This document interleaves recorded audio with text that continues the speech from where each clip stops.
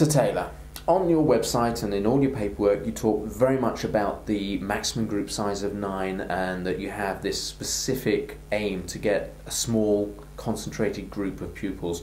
Why is that so important when it comes to learning reasoning?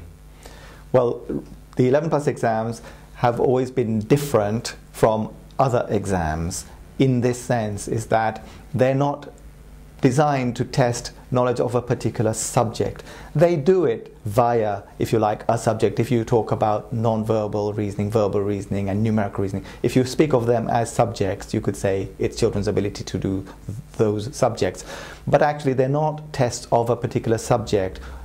Certainly children do need certain knowledge to do them, but it's meant to be and designed to be mainly a test of children's ability to apply their knowledge and to solve problems, to reason, in other words. That's what makes the 11+ so special, and it's what I like best about preparing children for 11+ rather than for any other subject. And so everything about Sir Taylor's program is designed to bring that out, or if you like, or to develop those skills, those reasoning skills. And it is the reason why the group needs to be of a particular size. You can have a group that's too big, certainly, and I think we see that in schools and other places.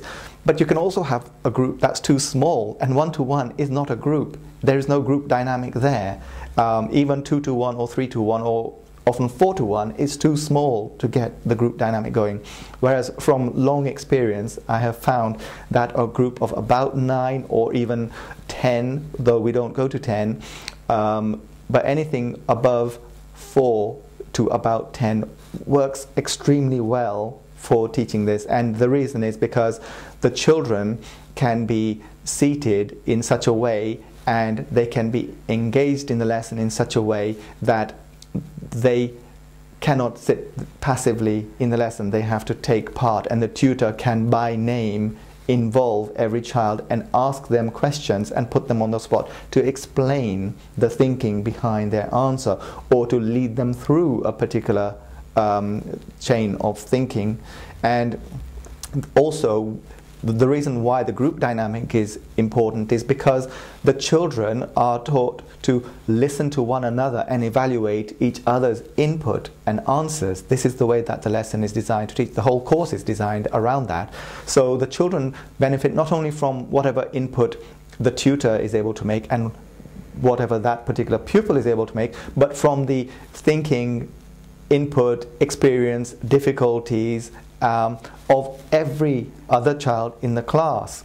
And this is the group dynamic at work. Of course, there's more to the group dynamic than just the input and listening to one another.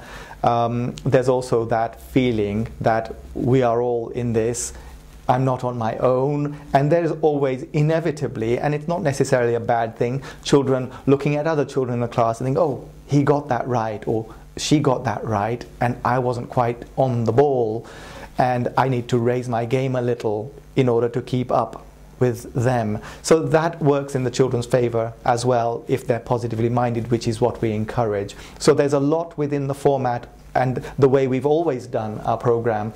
We've kept it to this kind of size that makes the best of the group dynamic and allows us to teach the children in this uniquely interactive way that, if you like, really develops, reinforces, encourages, fosters, nurtures their reasoning and confidence in their own reasoning. And it's what we've always done. And if you like, this forte of our program is exactly what the 11+ exams are designed to test, that other school exams, apart from CATS, are not. Okay. And if you'd like to find out more about the courses available, or just have some questions about the 11+, then give Sir Taylor or one of his colleagues a call on the number provided through the Contact Us button.